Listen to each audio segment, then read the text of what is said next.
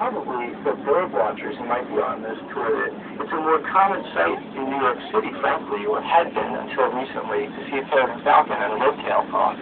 It's a very exciting thing to see. It's a little piece of wildlife history, I guess you could say, almost like a wild kingdom in New York City.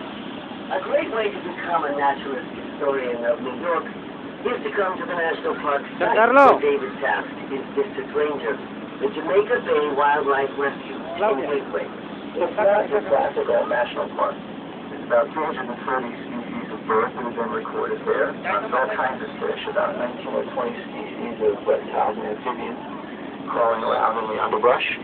All kinds of insects that we're still documenting now. Everything from opossums to turtles. People don't generally associate national parks with New York City, even though they've been an integral part of New York City since the 1970s. It's an